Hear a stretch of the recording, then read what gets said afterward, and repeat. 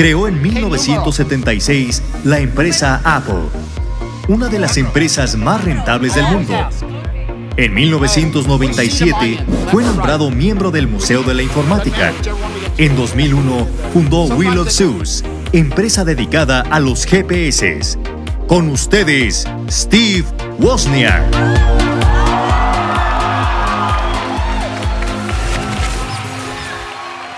Que suene más fuerte el aplauso para Woz. ¿Cómo están? ¿Cómo están? Que los escuche Woz. Es un honor tener aquí a el conocido Wizard of Woz. El día de hoy le vamos a hacer unas cuantas preguntas. Es un honor para mí estar aquí con ustedes. Mi nombre es Daniel Gómez, soy presidente de Talent Network y para nosotros es un orgullo poder tener a un hombre tan inspirador, no nada más para los mexicanos, sino para el mundo entero. So, if you want to give some fresh words to all the audience just before we start with the questions, I invite you to sit down for. Yeah, I don't want to be out of sight of people too much. I'll stand a while. Okay. You know, we started out trying to create a digital industry, feeling that people who had a digital computer in their hands could solve problems that they could never solve without a computer. We wanted to make a man more than a man, a person more than a person. We wanted to give them extra abilities and make them super in ways. And we figured people would learn how to program solutions to problems. As it is, we pretty much now just use solutions that are programmed by other people. Where did we think this industry would go? Did we think it would bring us to today, where we walk around getting all the answers and all the action and communication and education with our iPhones? No. When we started Apple, the amount of memory that could hold a song, you like to listen to songs, that the amount of memory cost close to $1 million. Did we envision that computers would ever play music? No. We had a couple of ideas of how people might use computers in their home. In that day, there were no computers in homes, only big, huge, multi-million-dollar computers in the big companies. How would a person use a computer in the home? Well, they weren't going to do inventory. They weren't going to do sales records in their home. It had to have an element of fun. And games were a big part of my life. I wanted games to make a computer popular and usable in the home. And I thought and I worked my hardest and did some genius work. And the Apple II computer, which was the foundation of Apple, it was all of Apple's profits for the first 10 years of the company. The Apple II computer was the first time ever that arcade games with moving things on a screen were in color. It was the first time ever that arcade games were software. A young kid could write a program and make things move 1, 2, 3, 4 on a screen. That was a huge, huge step. Nobody had ever thought that a computer would have color. And our first logo was a bunch of colors.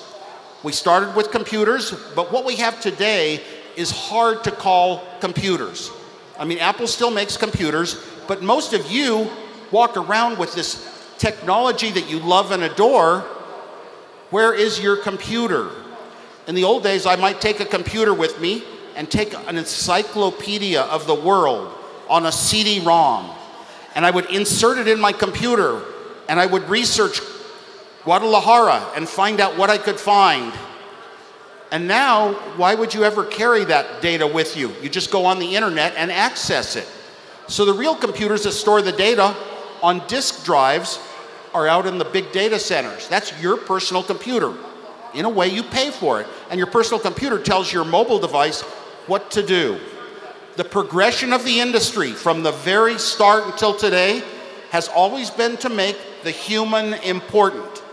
The machines became more like the way humans want to deal with the world. At one point, we moved to a typewriter. You could type. Humans knew how to type rather than toggle switches and read lights. They could actually type into a computer at an affordable cost. And then we moved to a mouse-based screen that looked like the real world. A human being points at things. And now you could point indirectly with a mouse. Today we're even better. You can touch with your finger like real life. Everything got more and more like real life. I remember when I got a device from Apple that I could handwrite messages, little reminders to myself. I could handwrite them and it knew what the words were. And that's living human. I'm living like a human, but the computer understands me. Today, we speak with Google Assistant, Cortana, Siri on an iPhone. We speak like we're speaking to a human friend and we get answers. So it has become more like the human gets to live the human way and the technology doesn't force us to change. And that's one thing I'm very, very glad about. Thank you very much for your answer, Woz. Do you want to take a seat? Like, you're okay? No, because some people will have trouble seeing me. There's big TV there. I might Everyone sit. could see you. Big applause for Woz. I might sit. You have the energy to stand up. Oh, there's a big TV?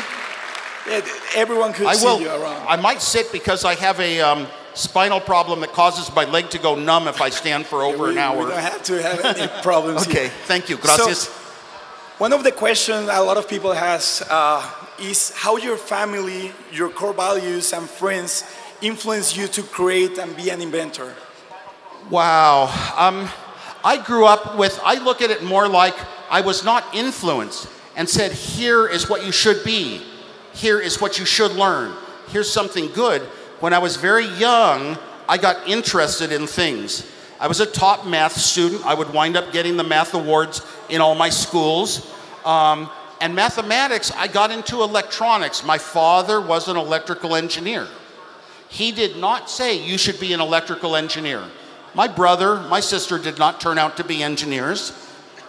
I loved what he did. I loved watching him work long, long sets of equations. I didn't know how to do it, but I read a book about ham radio. In the old days, there would be a disaster in the world, and only the ham radio operators, little independent people, could contact other friends through ham radio in other countries and get the word out about a horrible natural disaster, for example. And I read a book about ham radio operators where ham radio operators, young ones, were the heroes, and they solved a kidnapping because of their knowledge. And so I ordered the instructions and I studied electronics, and I built by hand hundreds of parts you would buy in a kit. And I would put together my transmitter and my receiver and wind strings around dials. And I became a ham radio operator when I was 10 years old. And I was kind of proud of my electronics. I was doing something special that other people were not doing. Where did it get to digital? That was the old analog electronics days. Analog electronics with things like sine waves on wires. And there were no books on computers. There were no magazines on computers. Not in the libraries near me, not in the bookstores. You couldn't find out what a computer was. And accidents happened. I accidentally stumbled on some information. It taught me about the language of computers, zeros and ones, binary. And it taught me how to convert a number, a human number like 89, into a computer number, 1011101, you know, whatever it is. And I said, wow, on paper, this is fun. And it taught me how to add ones and zeros. 1 plus 0 is 1. Wow, I didn't know this. You don't need to know higher level mathematics. I was 9 or 10 years old. I also got to see the evolution of transistors and the first chips that could do logic and make statements. And I made some huge projects. I look back now and I think, how could a young kid so small and tiny have built these huge projects with hundreds of parts that could play tic-tac-toe or add and subtract computer type numbers way ahead of the time? Nobody around me could have.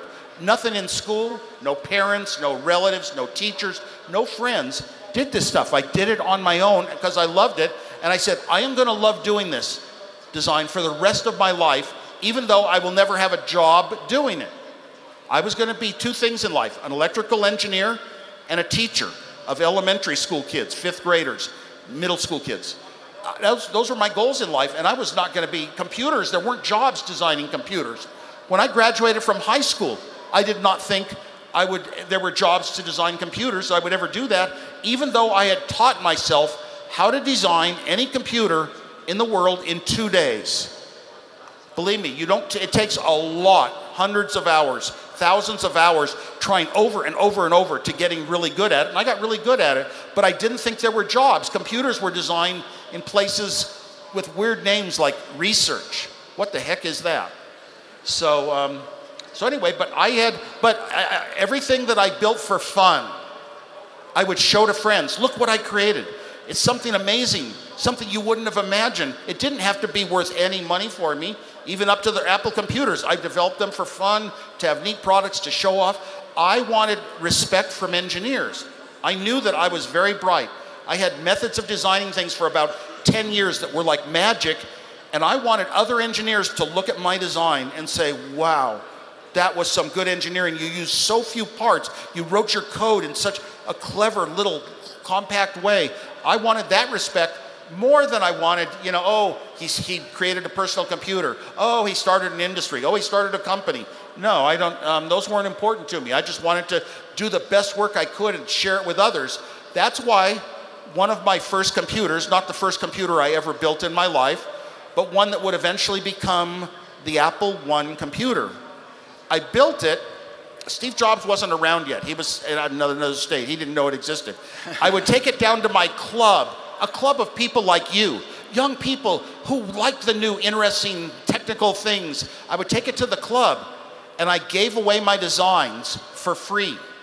No copyright notice, no nothing. Here it is. You can build it for $300. You can build a computer with 4K of RAM that will do a useful job. I had told my father when I was in high school, someday I'm going to own a 4K computer. 4K was enough to type a program in. My father said, well, it costs as much as a house. And I said, okay, I'll live in an apartment. I was going to have that computer. And once I had it, I gave away to other people how to build it. And that's just because, that was where I was motivated from. There was also no sign yet that this industry was going to be worth a lot of money. All the big companies, Hewlett-Packard, IBM, Digital Equipment Corporation, they were all putting us down and saying, these little computers are going to be unimportant and they aren't going to be worth a lot of money. And that just gave Steve Jobs and I the break to be two young people with a neat little product, to have a way to not have all the big companies taking the market away before we got in. Thank you very much for your answer again. You're welcome. You're welcome. Big applause again for Woz. There's a lot of information at the internet, a lot of fake news. There's even a movie about the Apple story. I would like to know the real story of Apple. There have been a few movies.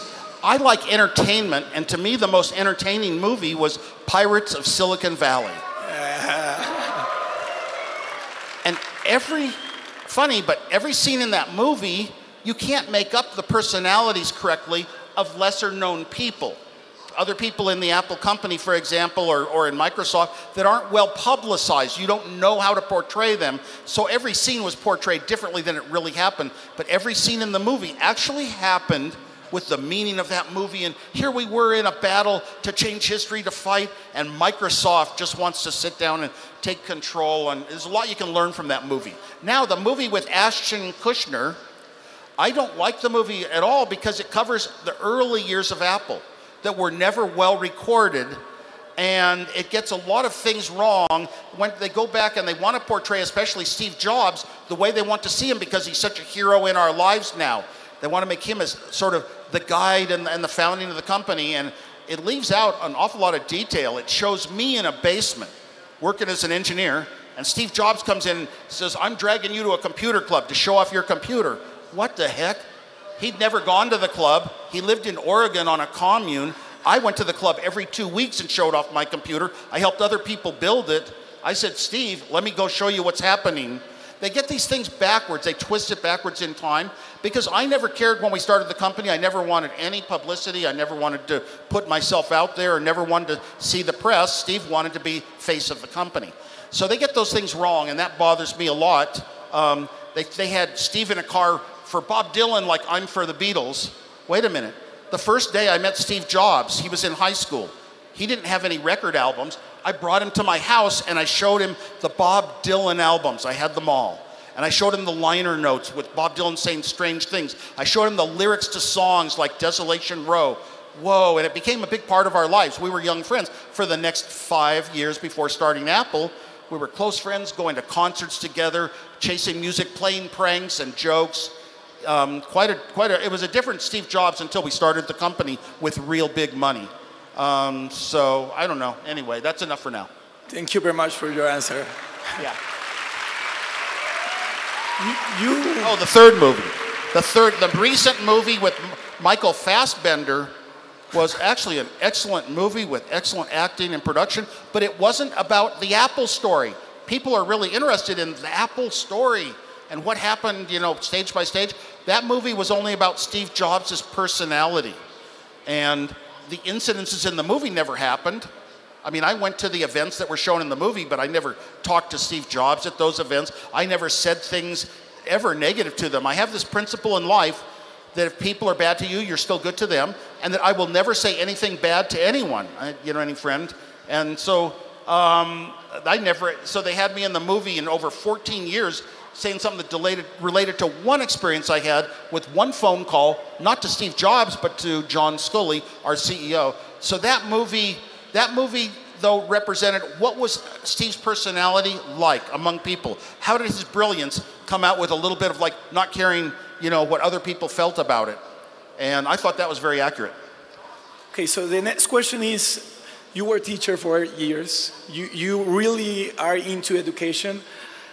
You teach a lot of things to students, but if you could teach something to all our audience, all these Mexicans with all this energy, what will you deliver them as knowledge today? If I could teach, first of all, I would point out that your personality tends to become permanent between the ages of 18 and 23. And after that point in time, you are who you are. You might be an inventor who wants to go invent new things and be creative and do innovative things. Or you might just be a well-studied engineer who knows the formulas and how to follow through on jobs, but your personality isn't going to change too much after that. So while you're young and you still have a chance, tell yourself, have conversations with yourself inside. This is what I did. Tell yourself who you want to be and how you want to be for life, and say this will be permanent. Even if I have a huge success like Apple Computer and all the wealth more than you could ever imagine, that you won't let it change who you are and your values and what you believe in. And I did that very successfully. Like I said, when I was young, I had wanted to be an engineer and a middle school teacher. So I went back and I taught 5th graders through 9th graders for 8 years of my life in the public schools where I live. I did it secretly with no press. I got up to teaching 7 days a week. And not only that, always put creativity first. I had done so many things that were not in any engineering books that were crazy. I mean, color to an American television when we started Apple cost $5,000 to do, and I figured out a way to do it for $0. Just put a number into a television and it would think it was color. I mean, it was strange thinking that I had for so long. And I always wanted to be creative and do things that never copy other people's work. Don't look at a piece of paper, here's a design, now go build it your way. No, you've got to have cleverness and ideas. You've got to force yourself to try to think of things other people wouldn't think of. And so that was also a big part of, that's a big part of what I would teach everyone. Try to be creative. Now, the greatest creativity of all is humor. Enjoy what you're doing. Don't say, here's a plan. My plan is, I am going to start a company, I'm going to write a business plan, I'm going to raise money. Wait a minute. I'm going to build something interesting should be your idea, not a strict structured plan. Follow your heart. Do things you like to do that aren't worth money. Improve your skills, and if your skills are good enough, you will have a chance to have a big home run. Thank you very much for the answer. Actually, I'll be very honest. But I would also add, always keep the passion in your heart Yeah. and listen to a lot of music. I think about the ways I live my life, and very often I go back to words that were in songs and think this is something I heard and it must have inspired me. Actually, you are one of the humblest persons I ever met in my life. And I always tell people, like, I wear red shoes because you always you see some red shoes, you remember where you have to have your foot at. So that's the knowledge we need to share to all these young people. And talking about this, I'm not humble. I just want to be friends with everyone. Why do you want to go through life and have people dislike you because you kind of attacked them and said they were bad? And so I'm very non-critical, very pacifist also. Came from a lot of Vietnam days. That's great. So, coming to more questions, there's people that say that you don't trust money. What about this? What about the future of Bitcoin, Ethereum, all these new coins, the future? What do you think about that? Bitcoin is a small element, sort of, compared to the hugeness of what blockchain technology can lead us to. But Bitcoin, I loved Bitcoin when I heard about it because the total amount of Bitcoin is determined by mathematics. Mathematics comes from nature. It is far superior to anything that human beings can create on their own. Money created by human beings, a symbol, and money can change. The government can print more money and say, okay, now all the money you have is sort of worth a little bit less, a little bit less. There's too many factors that are controlled by humans, and the humans in control can factor it. They cannot factor how many Bitcoin there are. I'm just hoping that we keep the freedom of things like Bitcoin and other blockchain technology. We keep the freedom for ourselves and it isn't taken away by government, because I fear that it will be. Okay, so now you mentioned the word government. And I would like to know what's your perspective between the Mexicans and today's relationship between Mexico and Mr. Trump. So what do you think about that? I have been in Mexico and other parts of Latin America quite a bit, and I meet the most passionate people in the world. People that care about things and are excited about the future.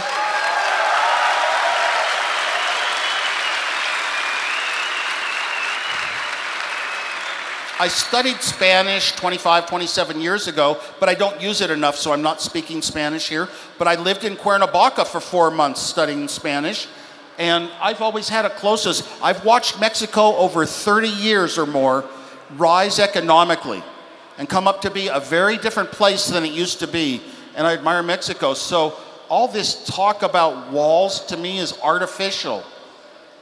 So what? I was brought up with core values.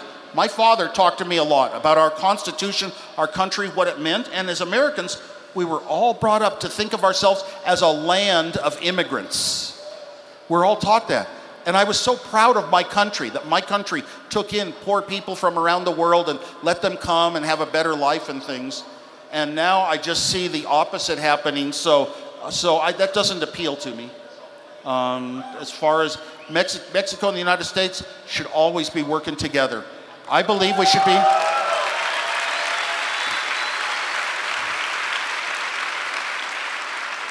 And trade barriers. Why does a country come up and say we're going to have trade barriers? Certain goods that come in from Mexico to the United States, we're going to put a tariff on it. We're going to charge taxes. Wait a minute. That's almost like saying that the consumers in America cannot buy the best product at the best price. They're forced to buy a higher priced product that's worse because it's American. Wait a minute, that's like you're putting the penalty on. The American citizens, the buyers, the consumers are paying, and you're paying it to people that run American companies, big wealthy company owners. And I just don't think that's right, and that's not freedom, that's not free trade. Thank you very much for your answer, and thanks for being in Mexico to demonstrate that in a practical way. How's the Wozniak post-Apple? What are you working for the next 2 years? Post-Apple, what am I working on? Well, recently, with Raspberry Pi computers and Arduinos and Chip, the little $9 CHIP computer, I started saying, I'm going to learn this Linux world. and I'm going to learn how to program in it and all this. And I set about doing a bunch of projects, working late at night, following instructions, steps not working, going and researching, trying to find better Linux shell commands. And I worked, and I was so frustrated. And then I solved one thing after another. And I got several of my projects working, and I was so happy, and I realized this is what makes me happy in life. This is what drives me. Working on things that you have to solve to get working and you don't know how to do it in huge numbers of hours, it doesn't come easy. And that's what I love. And I had been distracted from that for 30 years. Because of Apple's success, I always bought the Apple products. I signed up for all the carriers I could. I tested them. I compared features. I bought competitors' products. I just love technology. I love seeing what's new. And for 30 years, I was using other people's products. And then I found out that, to use a smartphone, my grandmother can use a smartphone faster than me for what she needs. So you never kind of win there. And I want to go back and just be a little developer again. It's like the idea of a hackathon. I think that's where Apple came from. That's where the future is going to come from. What am I working on? Yes, I do a lot of traveling and speaking because I want to inspire people that are high school age and college age and shortly after that, university age, because I want to inspire them to realize we started Apple with two young people in our young 20s with no money, no bank accounts, and no rich relatives, and no business experience at all. So basically, you can be humble and poor and small. You call the garage humbleness, and you can still start at home and be successful. So I try to inspire people with stories, and I try to make people laugh wherever I can. I also I put on a popular culture event called Silicon Valley Comic-Con. And I put that one on, and we've had 2 successful years. And it just appeals to the sort of people that are into technology, these Comic-Con shows. Long time ago, I put on some huge music festivals in California. 1 million tickets sold in each of the years, 82 and 83. Huge festivals that didn't exist back then.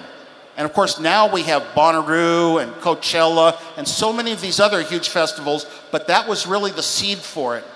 I'm also with a technology company that makes storage work more efficiently in the data centers where all your work's being done. And that's with a technology company. And I've got more things in the works. Thank you very much for the answer. So, talking about the future, someone asked me a very interesting question, actually. Would you be willing to go on one of the Elon Musk trips to Mars? Would I be willing to go on one of the Elon Musk trips to Mars? Any one-way trip to Mars, I would happily go on. I'm a little bit too old. It doesn't make that much sense when you're old and maybe you're even close to death. Who knows? So I don't. But I would definitely, any time in my life, would want to sign up for the one-way trip to Mars. I have signed up for a couple of them online. They're not going to happen probably, but I don't know. I'm just so thrilled. It's like exploring and creating something and discovering something that never was possible before is a driving force in probably most of the people here, probably most of our lives and heads. So I would love to be a part of that. Thank you very much. So one last question before we will open for the last 15 minutes the questions to the audience. I think people should know who's the real Woz, and one of your passions, we were talking about it, is dogs. So why don't you tell them some stories about your dogs, which makes you more like that human connection to people? Yes. Well, I am very lucky in life. The luckiest thing of all is my family. I met a woman who was at Apple in education, who was kind of a geek, and not one of those fancy movie star type people, but the way she talked, oh my gosh, I was so impressed. I couldn't approach her for years. And finally we got together and we're married. The two of us are like one. We discuss, when you have a marriage, you just don't know how to have a good one. You discuss everything together. We have similar values on books and movies and songs and this and that, not always identical, but liking the same things, and we just live a life together. But we have 2 dogs. I have owned dogs for 35 years. Janet never had dogs before she met me. And these 2 dogs are so much a part of my life. Whenever I see a dog, I think there is a brain in there. It has feelings. I care so much. I cry at movies very easily.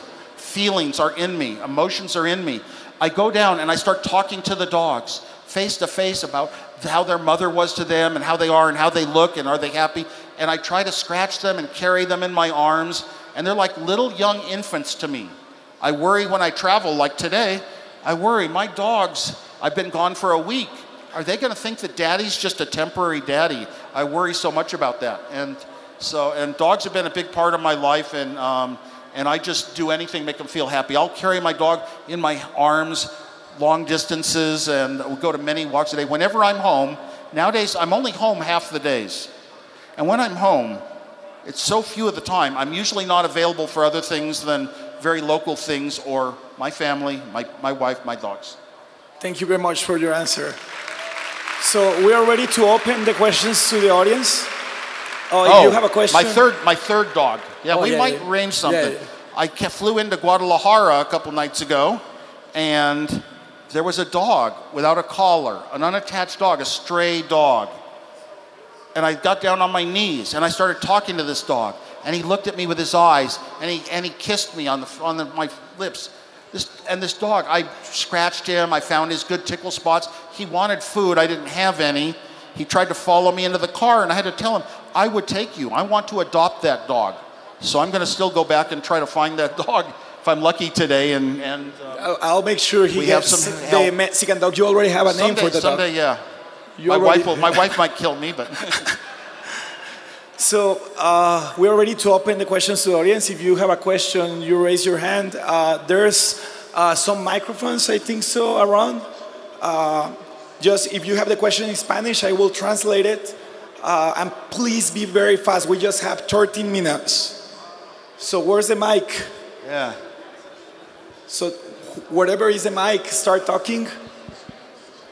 Microfono. Oh, there's the mic. You point, you choose.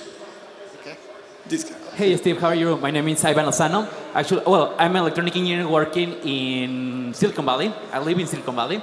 And I'm one of the founders of the Silicon Valley Carnegie Mellon. Man, that's how I went. And my son went to Carnegie Mellon in Pittsburgh. Awesome. So now I'm working in a drone company. I'm developing drones with artificial intelligence, and it's amazing. I'm there because you. So thank you, number one. So question number one. What do I need to do to be your friend? I really admire you. I get inspired for you several times. So I would like to be around you and learn how to improve myself to keep improving the world. What do I need to do to be your friend? You have to think that out for yourself. To be my friend, I don't have time because there's a million people that want to be my friends and there's only one of me. I understand. Well, I like to go out and meet friendly people. I can't meet everyone in the world, but I go out when I travel. I have groups that I meet of friends almost everywhere I go, and at home I set up dinners and all that. So you can contact me via old school email. Okay, next question. I have another one. What do you one think question about, only, because we have a lot of people want. Okay. So otra. You choose the girl, maybe.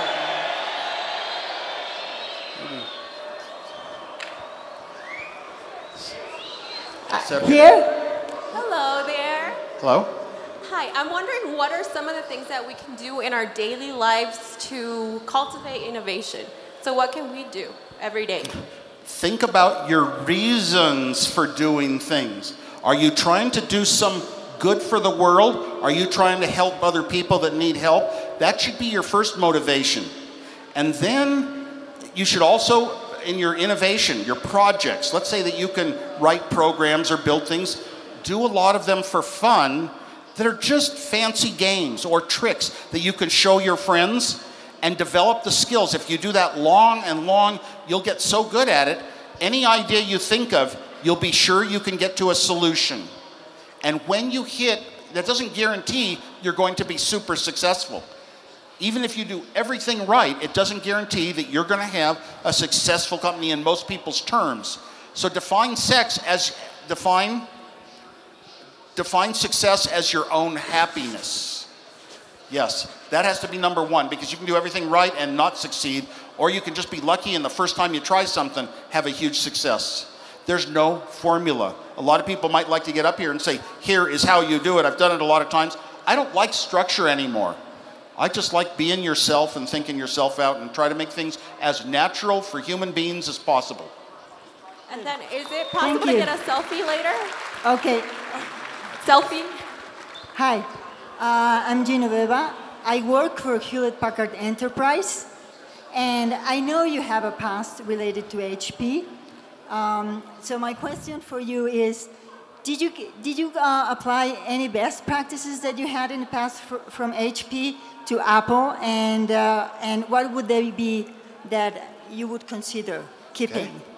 While I was doing a lot of projects in my life for Atari, for other people, I built the first hotel movie system in the world. I was doing all these projects. I would usually do them for free or 5 cents. I worked at Hewlett-Packard. The Hewlett-Packard values, the morale was so incredible. I worked building the hottest, most important product of the times. The handheld scientific calculators from the earliest one on. And I worked there, and we were building important projects to the world. I didn't even have a college degree, but I was well respected as a design engineer at Hewlett-Packard. Hewlett-Packard had philosophies of putting the maximum decision-making at the lowest levels of management possible. Nowadays, most large corporations, any decision that gets made has to go all the way up to the top, and it's very cumbersome. Let a low-level employee say, hey, this is the right thing to do, we'll do it. Don't have so much of the bureaucracy. Hewlett-Packard had very good ways to get people in our division, on our floor of the building, to meet each other. A lot of ways, not just beer bus, but you know, twice a day they would roll in coffee and pastries, and we would talk and meet with each other. And I loved that company. The company cared about its employees so much. Here's what happened. In 1973, there was a large recession. So all the companies were laying off 10% of the people, putting them on the street with no job. Maybe the youngest ones, maybe the newest ones. Hewlett-Packard decided they would cut everyone's salary by 10% instead and give you 1 day off every 2 weeks. 1 out of every 10 days off. That's great for a young kid out of college, you know? And I really admired that, to say we aren't going to put some people totally out of work. And other things. I never got a lot of the values. Here's one of the values at HP. They had a policy. I wanted to build projects, but I needed parts. I needed chips. They had a policy that you could have parts out of the storeroom, which was always unlocked. I could go back at night and get parts out of the storeroom for any project of your own design, as long as your first level supervisor approved. So I was able to build projects, including the Apple computers, because of that openness. And it goes back to David Packard, I think, visiting an engineer working at night who needed a part to replace and couldn't get it. And David Packard himself of Hewlett-Packard took an axe and axed into the storeroom to get the part. And from then on, they had a policy that no storerooms would be locked. And when we started Apple, I didn't run the business. I was the designer, the inventor, the engineer, but our storerooms were locked up, and we never got to the values that I felt so strongly about morally.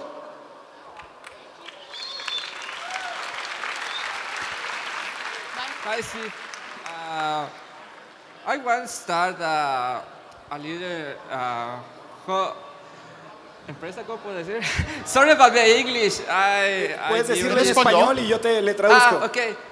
Quiero empezar una pequeña empresa, pero cuando yo intento platicarles mi proyecto a mi familia, a mis amigos, ellos me dicen que estoy loco, que nunca voy a ser nadie. Pero el lugar de donde yo vengo, las personas son muy aburridas, muy apáticas. Ellos solo quieren trabajar para el gobierno, solo quieren ser maestros para escuela o algo parecido. Pero yo quiero más. Entonces, yo quiero un advice, no sé cómo se dice en español. Consejo. One thing is, of course, you're thinking the same way I thought, and Steve Jobs thought when we started Apple. And we had a lot of people saying, oh, just you don't start your own company, you go to work for larger companies like Hewlett-Packard. You can tell him that. You can put that in Spanish. Yeah, he understands English. Oh, you understand English. Great. Okay, so one thing I noticed, I didn't think about it before we started Apple. Here is what you need to do. I mean, I was following my passion and my heart. It didn't have to be worth money. I never ever did it for money. I look back after the fact and I say, what were some of the elements that made companies like Apple and other little startups, Facebook and Google and ones you hear the stories, what made them successful? And I look back and I say, well, at Apple, we had strong engineering. We had a working prototype of the product that would be our company for the next 10 years. We had it before we raised money. And Steve and I had no money. We had to raise money. We knew it was such a great product. But you need a business element. Steve Jobs wanted a business. He wanted to be successful in life. He wanted to make things that would reach a lot of people. And to do that, take the important steps, you had to have a company and you had to have money. So he took the business steps. Our investor owned as much of the company as Steve and I own. He joined us. He said, we will be a market-driven company. Marketing, people who think out, what are the right products to build? What are the wrong products to build? What is good? What is bad? What should the price be? Marketing. Those three elements, business, marketing, engineering. You should always plan on having all of those three as part of your starting team. A lot of business students say, hey, I will write a business plan, I'll do some spreadsheets, and I will come up with a formula, and I'll raise money, and then I'll hire some engineers to build my idea. I'm sorry, those ideas are everywhere in the world. You know, they're in Spain, they're in Portugal, they're in France, they're in Brazil, they're here. Ideas are easy. Actually doing the work to build something. Make at least a working virtual presentation on a screen so other people can see how your ideas will work, and you'll be worth a lot more money. But don't say, I'm going to hire the engineers later. I was always going to be an engineer in my life, and I believe that engineering is a type of honesty. You have to make something that works or it doesn't work. It's like solving mathematical formulas. You get the answer or you don't. It's very strict in that way. Engineers become so clever at solving problems. Look at a hackathon. Look at the hacking community and in general. How do I get around something that nobody has a solution yet? And that cleverness is what you need in defining what your product will be. But try to find some friends that believe in it with you early on. Might only be one or two from the way you're talking, but that's all it takes. Thank you very much. One last question. Where's the mic? There is your mic. You want this side, that side, you choose. Hello, Steve. I want to make you a question. Do you think that one day the computers can reach the human creativity? And, well, that's a fact. It's very close, that moment, but you don't think that that will make us lose a little part of our humanity? Because if a machine, if a computer can do the same thing as me or everybody, an artist, a musician, you don't think that that makes us lose a little part of our humanity? Of course. I fear all the time that we are losing our humanity, and to me, the human has to be worth more than the technology. And that's sort of turning around on us. So how does it work out in the end? Do we lose a battle? In the early days, 200 years ago, in Manchester, England, they learned how to install modern manufacturing techniques to make inexpensive clothing. From then on, we would fire humans, but we would never fire the machines that made our clothing. And over in time, manual labor jobs, like somebody working in a car factory, bolting the same bolt all day long, every day, every week, every month, those jobs got taken over by little electronic motorized robots that could do the job better, more reliably, with fewer mistakes. So those jobs went away. But new jobs always, new types of opportunities always pop up. Now we're unfortunately talking about, we've got Siri or Google Assistant, and you can talk to it, you can ask questions, and you'll get better answers than from a human. Is it replacing the brain? Okay, the brain used to memorize a lot of things, but now you've got Google, and it does a better job. The brain used to do calculations, but now you can just ask Siri what a calculation is and get a quicker answer. Is it worth using our brains in ways that they've even been used in the past?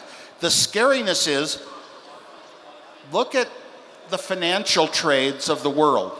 The big investment trade houses, 80% of their trades are now done computer to computer, country to country, in milliseconds, thousandths of a second. Because if you put a slow human in the way to make decisions, you lose money. What if it got to the point that having a human CEO in a company loses money compared to a new company that doesn't even have a human CEO, just computers making rapid decisions? So that is a valid fear. One thing good, though, to think about is that, has the brain ever really been equaled? Well, we have machines that learn like a human learns, learn to play a game in 1 hour and it beats any human. Learn to play a game like Go and you can beat the best Go player in the world. It's learning. That's sort of a brain. No, it's only a part of the brain. Does a computer ever say, what should I do today? What is a good task to do? What is something that needs to be solved? Does a computer say, here's a method I might give myself that'll let me learn how to solve this problem? No, all those higher level steps still come from humans. And the world that I see in the future, decades from now, maybe hundreds of years from now, is that computers and humans are just a partnership, just like myself and my wife. And we should make sure that we are always on friendly terms with the computers, the smarter they get. The robots, the smarter they get. We should keep the friendship there. And Isaac Asimov had the rule of robotics. A robot cannot harm a human being. It was deeply embedded, so the robots couldn't have free thought about that. I have Woz's law. No human can harm a thinking, feeling robot. So, and then we should let the robots never fear that we are a threat to their mortality. Because then they could grow up being enemies saying, these humans are bad for us. No, we should always be their best friends. I think that all the technology that we create is to make life easier for us, to help us, so we don't have to do anything. Someday we may not have to do anything, and we'll have our housing, and our food, and our transportation, entertainment, education, vacations, everything in life we'll just have because the computers now create it all without us having to lift a finger.